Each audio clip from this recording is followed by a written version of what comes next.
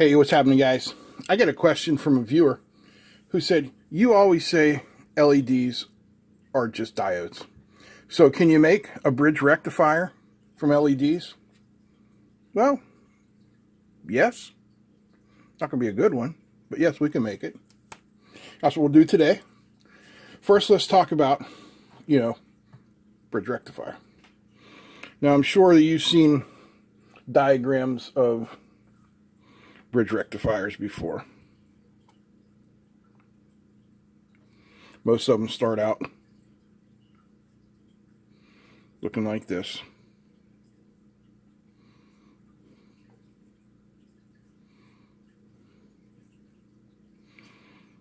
All diodes point towards the positive. So this is the positive, this is the negative. Those are our AC in and outs. So we feed AC in there, and we get out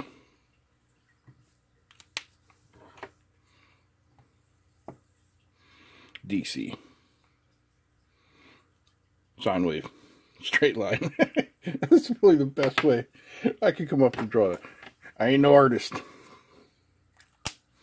Now, let's take a look at a couple other ways you can draw this. Here's another way of looking at the circuit. We have two diodes facing the right, two diodes facing the left. The anode of diode number 1 is connected to the cathode of diode 3. Anode of diode 2 is connected to cathode of diode 4. And here's where we would input our AC, and that's where we would get out our DC.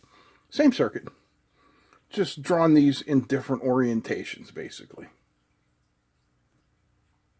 Here's another way to draw it. 4 diodes all facing in the same direction. We would connect our AC here.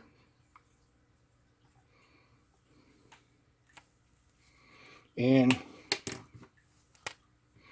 we would get out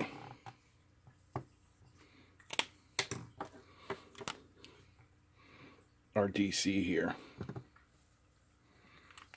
3 different ways of looking at the exact same circuit. So why did I show you all this? Because if you tend to look at this one,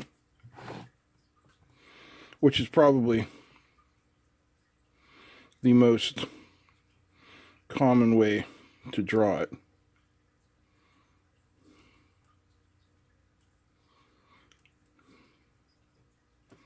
and then you think to yourself, well, how the hell am I going to put that on a breadboard? You can, but there are other ways to do it. None of them is right, none of them is wrong. If it works for you, that's all. All right, let's build a rectifier. First, we need 4 diodes. These are 1N4007 diodes.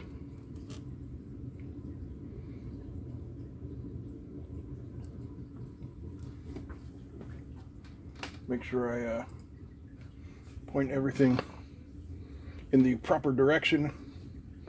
Remember, everything points towards the DC positive.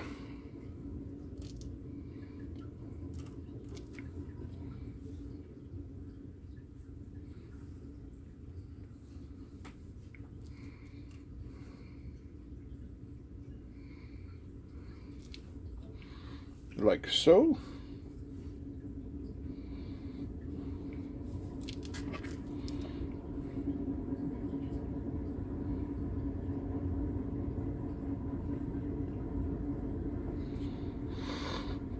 So there's our simple bridge rectifier.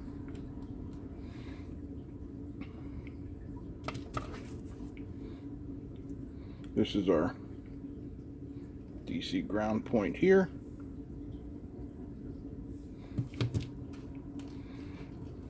And this is our DC positive output here. So we've taken our positive up to the red rail and our negative or ground down to the blue rail. Next, we'll put in a smoothing cap. This is 33 microfarad at 450 volts. Yeah, it's big. Not going to hurt anything. But we'll get that in there and attach it to the rails.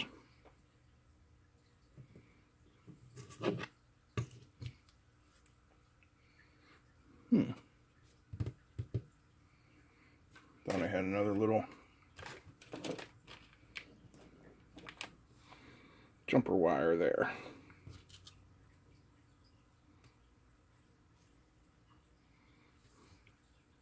Okay. Then we need a load. This is a 2 meg resistor. That'll keep the current nice and low. We'll connect it up.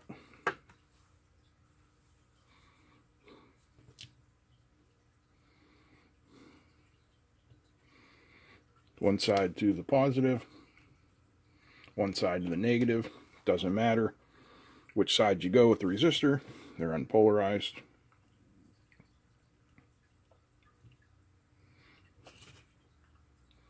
And then we will hook up our AC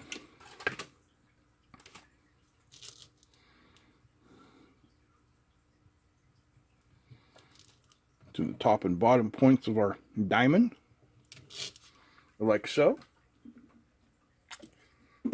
And we'll bring in the meter. We're going to put it on AC mode. Turn it on the variac. We'll measure our AC input to the circuit. 10.12. And our DC output to the circuit.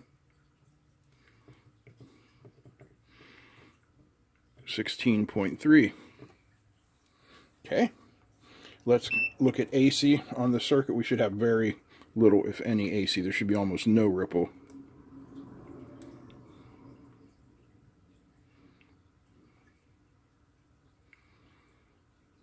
Yeah, 0.006 volts ripple, so almost no ripple whatsoever.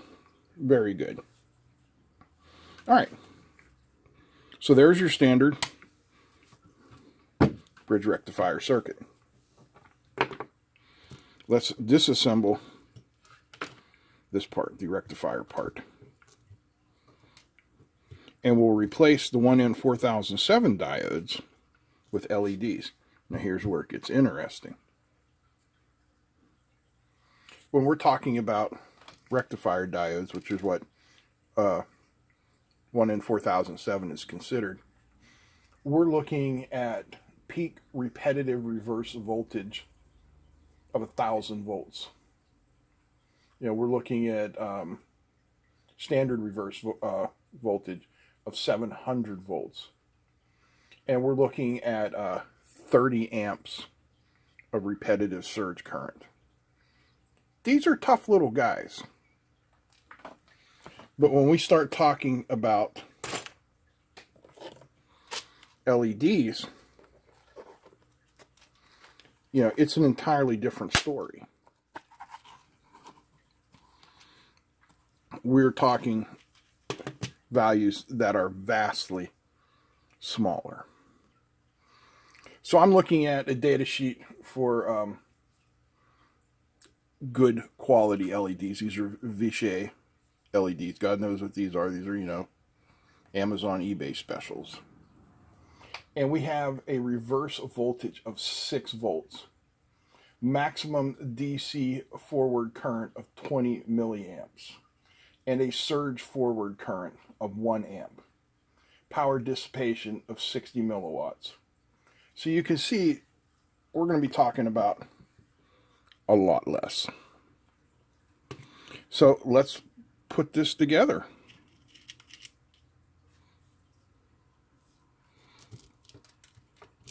And we'll see what happens.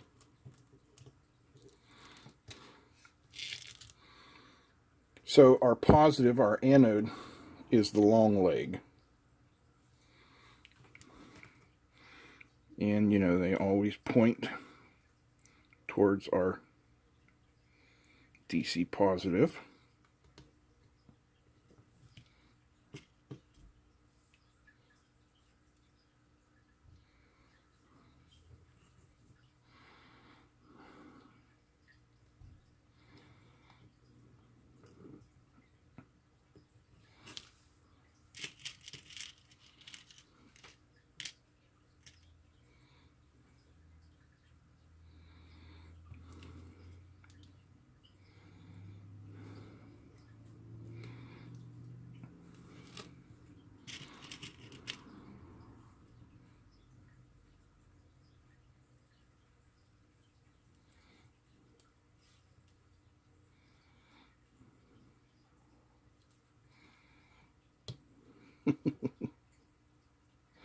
There we are. So we need to connect our DC ground point there.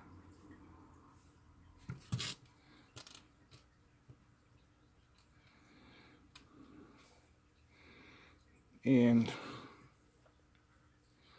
our DC positive there. Did you see him blink from the charge in that capacitor? Hope I didn't just blow him up. I gotta adjust something here. Hang on a second. This one needs to come up. So I have room to plug in the AC. Come on, get in the hole. There we go. All right. So then we'll hook up our AC.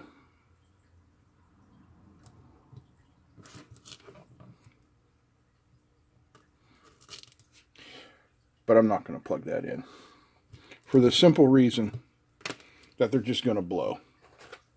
What we need is some current limiting. And somewhere over here in Paul's great pile of stuff, we got some resistors.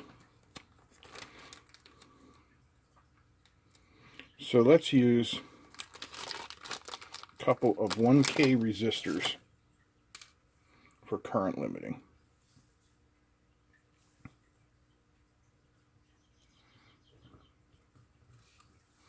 So you can already see, right, where the problem with building an LED-based rectifier is. You've got to limit the current, you've got to limit the voltage. They're just not as robust.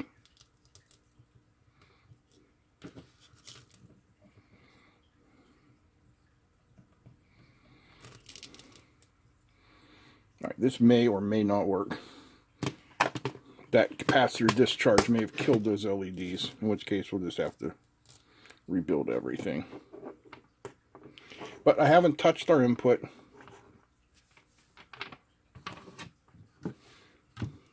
Let's get our output here.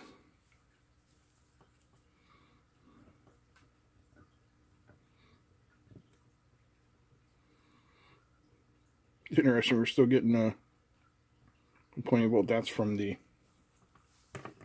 capacitor. Let's discharge that guy.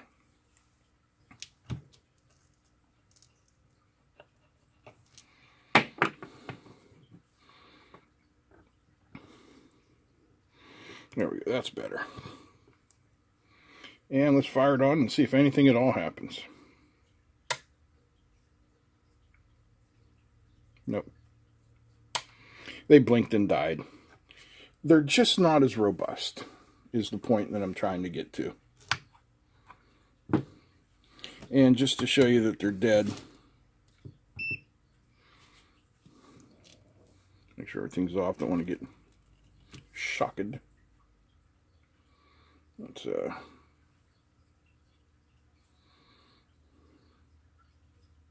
put this on diode test, and yeah, we got nothing. You see what's happened is we've gone over the maximum reverse voltage of them. And we just blowed them up. So if you can keep the reverse voltage below the maximum for your LEDs, and like I said, we were looking at good quality Vishay LEDs. They have a maximum reverse current of 6 volts. So it's just not worth it. Yeah, you can do it. But why? Why would you want to? There are parts made specifically for that. Specifically the 1N4007, which is known as a rectifier diode. So, yeah, theoretically it's possible. Practically, don't bother. I hope you guys enjoyed this. If you did, give me a thumbs up. Feel free to comment, share, and don't forget to subscribe. Big thanks to all of my patrons who make this channel possible. If you're not yet a patron, check it out. There's a link down below. $1 a month is all I ask. That's it. I'm out. Peace.